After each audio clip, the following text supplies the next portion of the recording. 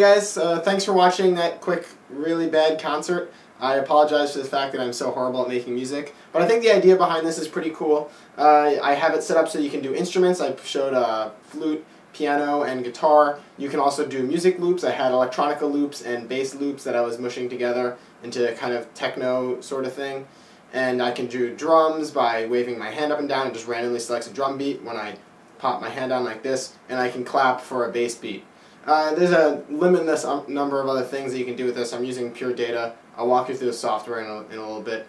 First, if you haven't seen the original video where I showed the SudoGlove control system, go check it out first. Click this link over here, and you can come back here when you're done. That explains how the system works. All the hardware is exactly the same.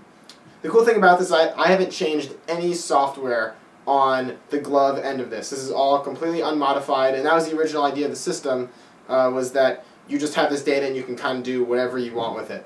And so now I'm using the data for music synthesis and some graphical feedback on the computer. So I made like one hardware change, which is just I improved the wiring system here, put some nice wrapping around it, new wires inside, and heat shrunk the ends and stuff just to make it a little bit sturdier. So that was a nice improvement, but everything else is software end on the computer. So let me walk you through some of the new software stuff that I'm using. This is one of the first processing programs that I wrote for it. Basically, it grabs some serial data. You can turn on or off serial communication, choose a COM port for it to talk on. And you can see when I select the right one, it starts grabbing all the values. It shows them over here. Stuff like that. And you can change the feedback in this case by tilting your hand, and that just creates a different audio effect. And then it just basically takes each of the sensors and combines them together into some different frequencies, and you get a sound out. And it sounds kind of like this. Kind of eerie and spacey and stuff.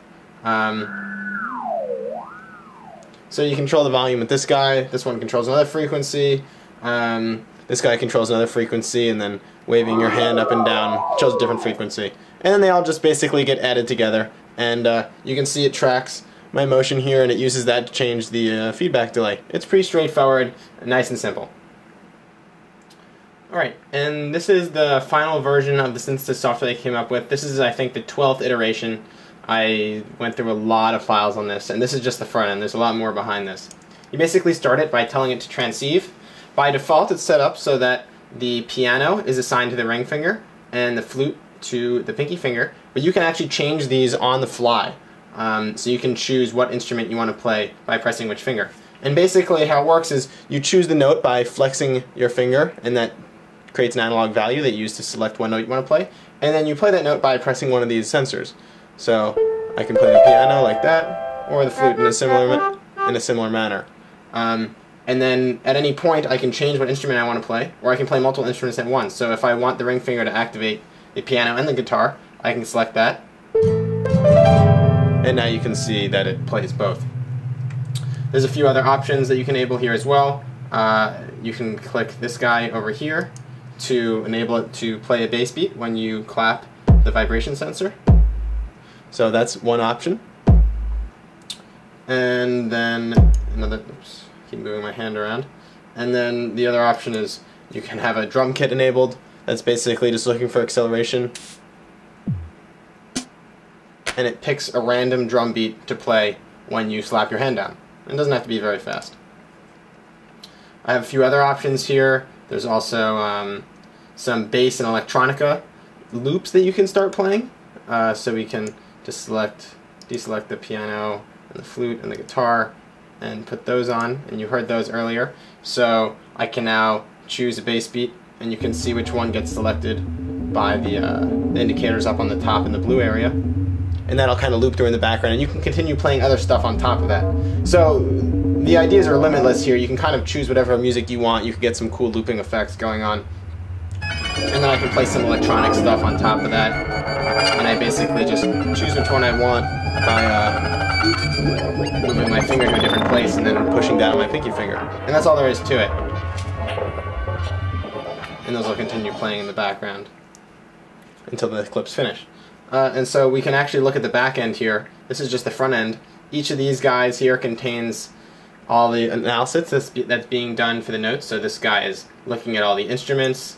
This one over here is calculating the bass.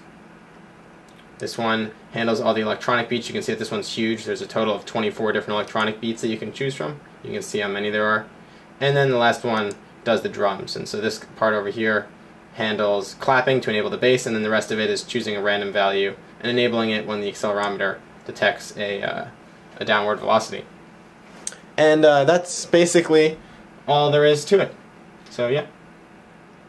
Thanks for watching, guys. Hope you enjoyed it. I've been working really hard on this for the last week or two now. I've put in a lot of time into learning pure data and figuring out that programming language, and it's a lot of fun. You should check it out. As always, all the source code and everything for this project will be up on my blog, so go check that out, jeremyblum.com.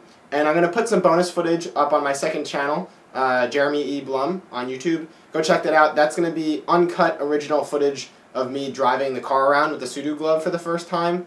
I'm really quite bad at it, and it's pretty entertaining to watch. It's about 5 minutes of me just driving it around and failing miserably at it. So yeah, that'll be up on my second channel. Let me know if you have any suggestions or anything, and I'll keep you guys posted. I'll see you soon, and thanks for watching.